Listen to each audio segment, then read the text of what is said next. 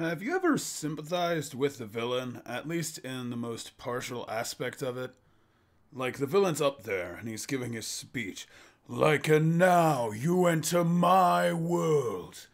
There's nothing you can do to stop me.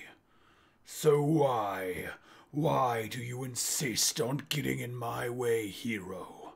I have existed for hundreds of years, and I've slain many like you. What makes you any different?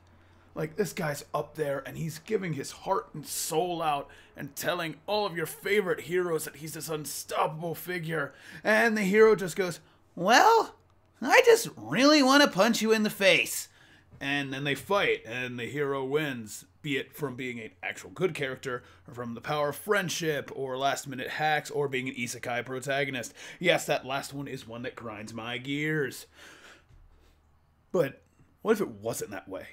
What if it really was? You truly wish to get in my way, hero. You're years away from that. So come, bring your best to me, and I will strike you down. Oh yeah? What happens if I punch you in the face? And the hero comes running with this, ah! And the villain just goes, be gone.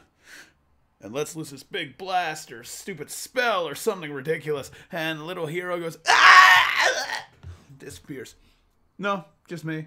Probably just the insanity of my own mind, come to think of it. But anyway, if you checked into this, I appreciate it.